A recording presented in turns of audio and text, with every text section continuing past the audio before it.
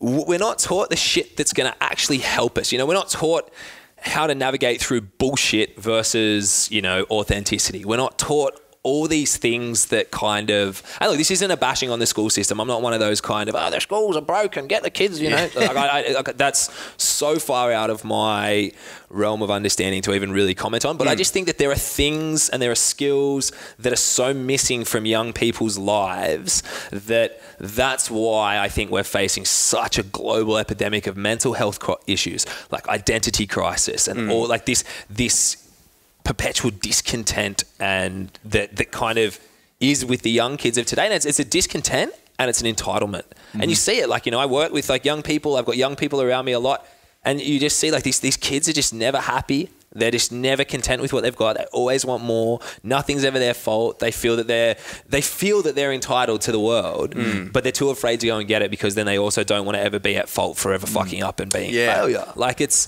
a dangerous mixture. I mean, I don't have the answer to how to fix that, unfortunately. I reckon like a really interesting take on it was I can't remember who the fuck said it, but they were talking about like the generational differences, and our grandparents were, you know, suffered through the Depression and all that sort of stuff. And then they brought up our parents, just teaching them completely about security. You know, get a job, settle down, like have family kids. home. Yeah. And then obviously we grew up with that abundance, and our parents are very secure and happy.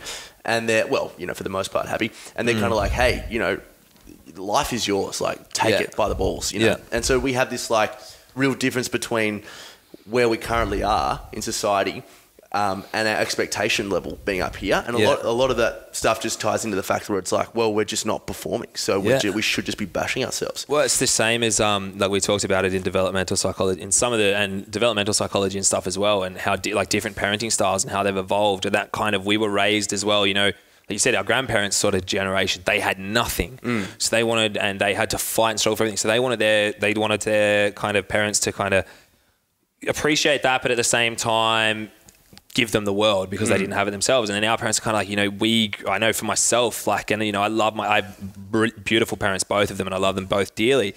But my mum was so kind of like, you know, you can do anything you want to do. You're amazing even if you come 17th in that race out of like 20 people, like you could just do no wrong. And I think that also just fuels the fire for a lot of these young kids now, you know, like you know, that was just the parenting style of the time, was your participation awards for everyone that took part. There's no winner at the end of the competition. Everyone wins because you just had fun. Like, which is bullshit because that's not how life works. Like it's capitalism. Teach them to fail because they will fail in life. Exactly right. Yeah, like literally, like, okay. Or teach them to go, okay, you know what, you came last, you suck at running, you're not going to be a runner. So stop wasting your time trying to be a runner and thinking, fuck, you know what, I still keep getting these ribbons every time I go running. Like that's one of the big things I sort of, like with the mindset stuff that I do with the guys when I'm doing the camps and stuff overseas, or even with just people that I'm working with, like knowing when to push for something and knowing when to make something that you want to fucking work for it is a hugely, like there's a skill, and there's a whole process that I outline for them to working towards a goal, setting a goal and working towards it, right? I have a whole process that I'll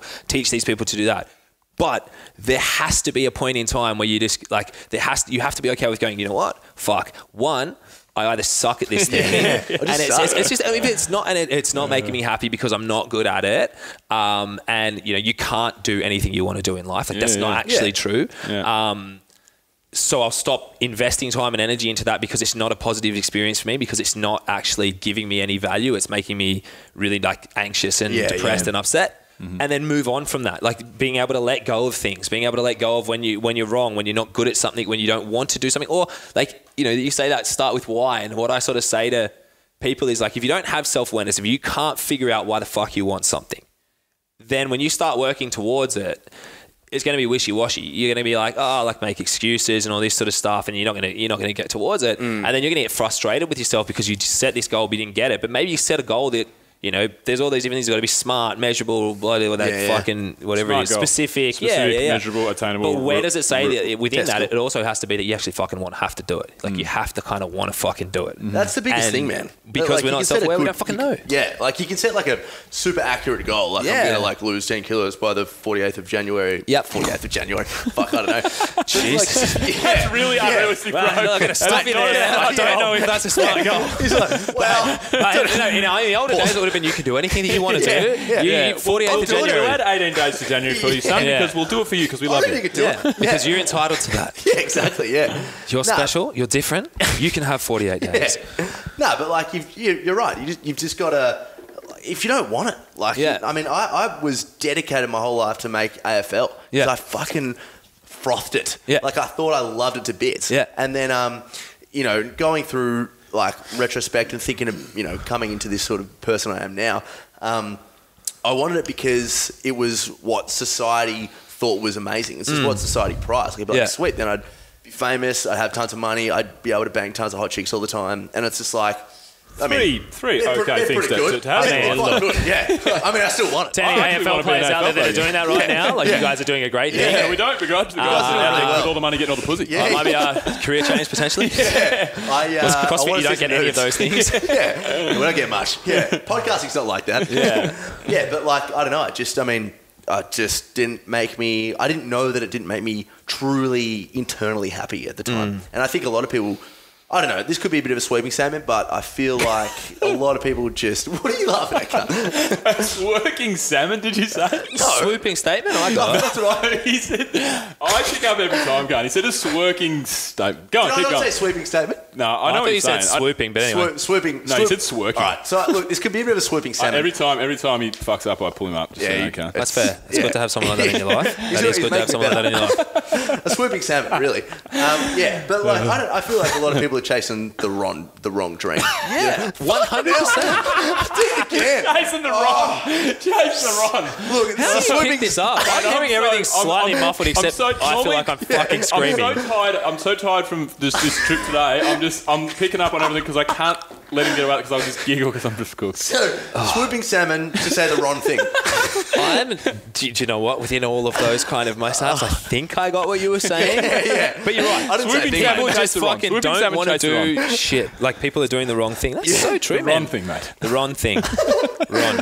Oh, shit. That's embarrassing. But it's true. And it comes down to that whole idea that we're taught we constantly need to be working towards something. So we feel that we need to work towards something. So we just think, well, fuck, like, what is a thing to do? And look, I've been through it as well. Like, and I'm coming into this full kind of, to bring it back to, I guess, CrossFit, which is how I initially met you boys. Like, I didn't make the games last year. I just honestly didn't care if I made the games last year. And I've realised that for me, the greatest thing that I can use my athletic career for is the thing that I got the most value out of as an athlete. It was not going to the CrossFit Games. It was not actually getting hundreds of thousands of followers on Instagram. It was not the kind of attention that I received for being an athlete that gave me the greatest satisfaction at all.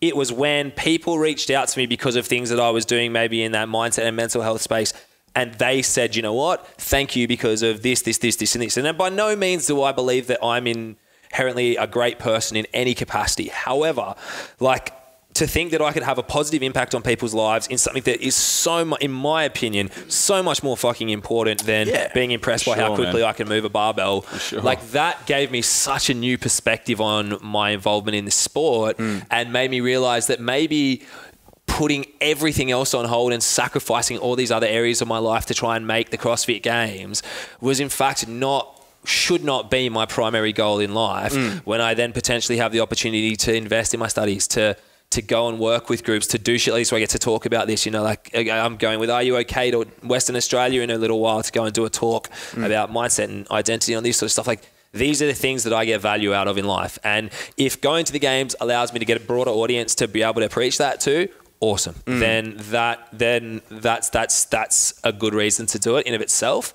But yeah, like, you kind of have to, I think, maybe go through a situation where you don't get something you think you really want, like you said with your AFL, to realize that, well, there's got to be more thought that goes into whether you actually want what you think you want. And that's where self-awareness comes in. And like you said, like, self-awareness is a fucking lost art. Discovery Roger, go for deploy.